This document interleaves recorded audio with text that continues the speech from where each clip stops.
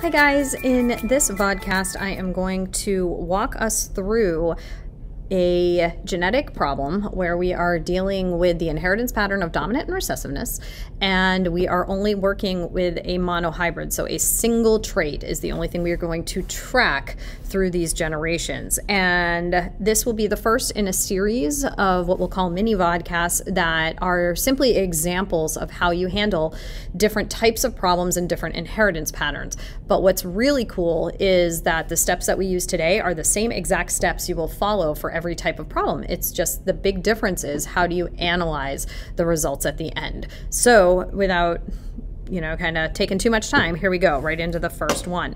So this first one, like I said, is a monohybrid cross, basic dominant recessiveness. We're going to take a look at two pea plants. The two pea plants that we're working with are heterozygous for both traits, and from that we're going to determine the genotype and the phenotype ratio that we could see in the offspring from these two parents. So first and foremost, the first step is when you have this is that you have to first assign your alleles that you're going to use. So I am going to begin with doing that, and so I'm just going to pick the alleles that I want to use. I'm going to use a capital letter for my dominant, and since these are green, I'm going to look at that. So we have a big G, which will code for the green allele. And then we will have a little g that will code for the other trait, which is yellow. And that yellow allele is recessive. So I define that by giving it a lowercase letter. I define a dominant by giving it an uppercase letter. So that's a pretty standard rule of thumb. So once I have my allele signed, my second step is to determine the parent genotypes.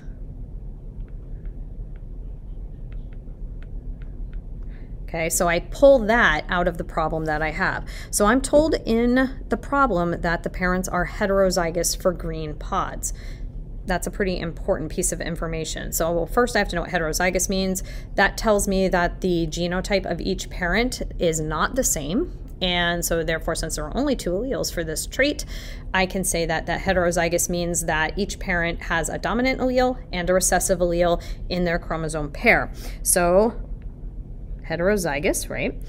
And I'm going to cross it with the other heterozygous parent because I'm told they both are in the problem. So once I've determined the parent genotypes, then I go into step 3, which is to determine the gametes each parent can give.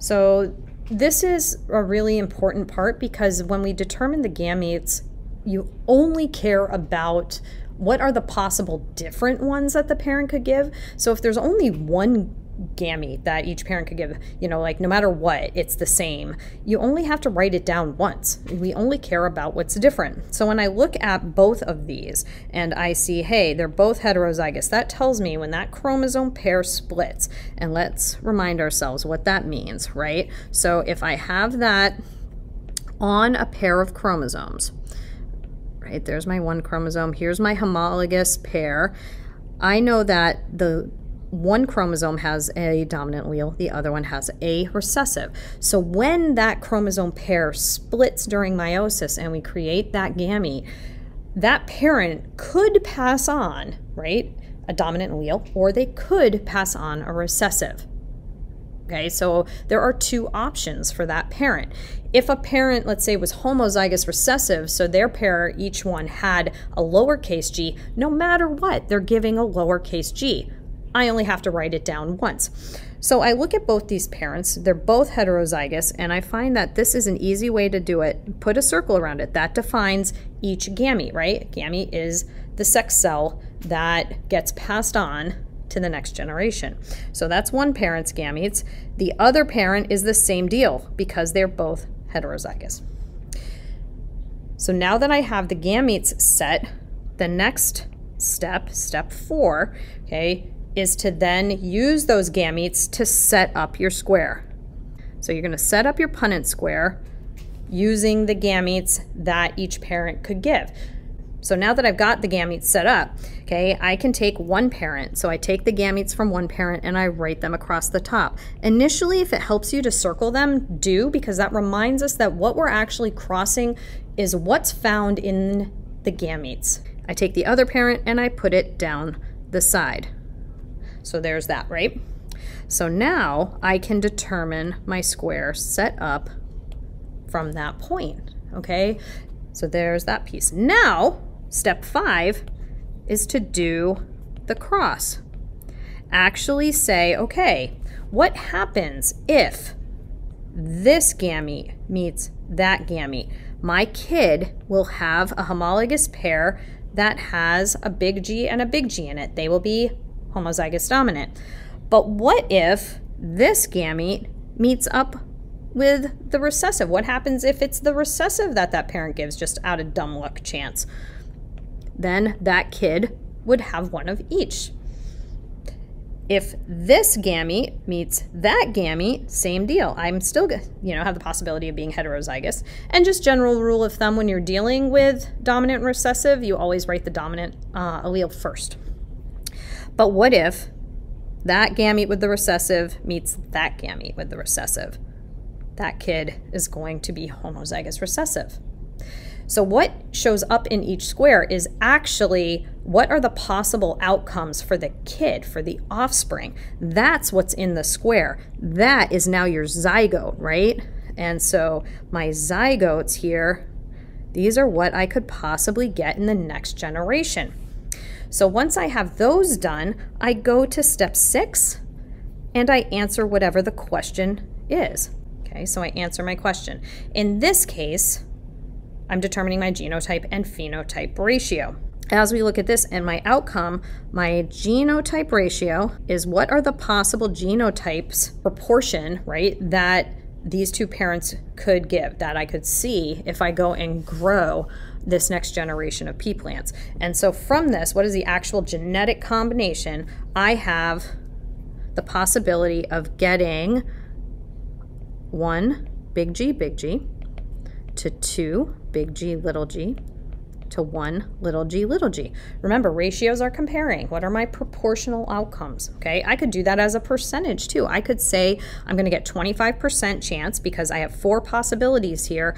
Out of those 4 possibilities, one of them, 1 out of the 4, is big G, right? So that's 25%. Half, 2 out of 4 are big G, little g. 1 out of the 4 is a little g. So that's why my ratio looks like that. I'm asked for the phenotype ratio. My phenotype ratio, okay, is what will they actually look like? What's going to be the actual expression of these traits in these offspring? So when I look at these, if they carry the dominant allele, they're going to show the dominant trait. So 3 out of the 4 have the dominant allele. So 75% or 3/4 or 3 of those plants should be green. Remember, this is the possibility every time there is a fertilization, okay? So the chance for every kid is the same because these are all independent events. It doesn't mean they will have this, but it's the chance of what every kid has to be. So 3 out of the 4 are green, only 1 out of the 4 is homozygous recessive.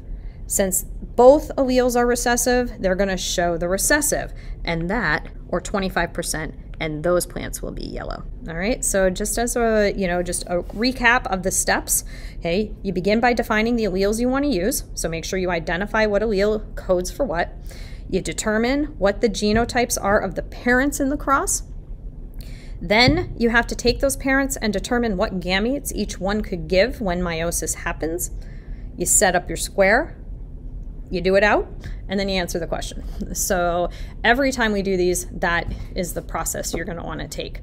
So if there are any questions, make sure that you guys shoot us, emails or ask the questions that you have, and yeah, enjoy. These are really fun, and we'll start using these not only with plants, but with human types of traits and all different kinds. So we'll be doing lots of practice with these. Take it easy, and we'll see you soon. Bye.